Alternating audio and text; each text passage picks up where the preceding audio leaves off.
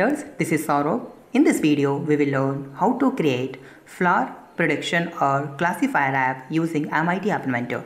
So let me show you the demo of this app. In this video, we will see the demo. Okay.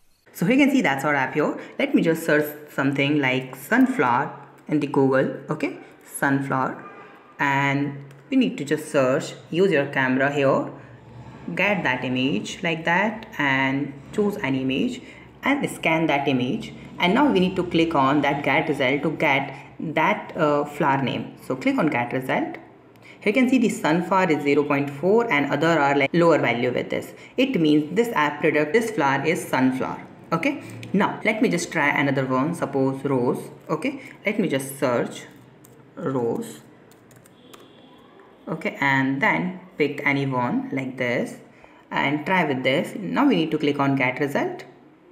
Here you can see the rose, right? Now this app can predict the flower name. Okay, now I have just added only 3 flowers. You can add multiple flowers here.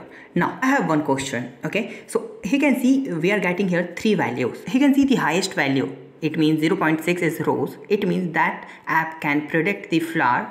Okay, but I just want to display on the rose.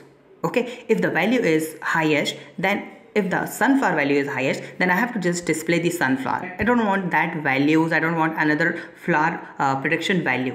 I don't want anything. I just want that flower name only. So how can I do that? I'm using your label. So just comment on the video what's your suggestion for this. Okay, so tomorrow we will learn how we can create this app. Please subscribe my channel, like this video, share this video. Have a nice day, be safe. Bye bye.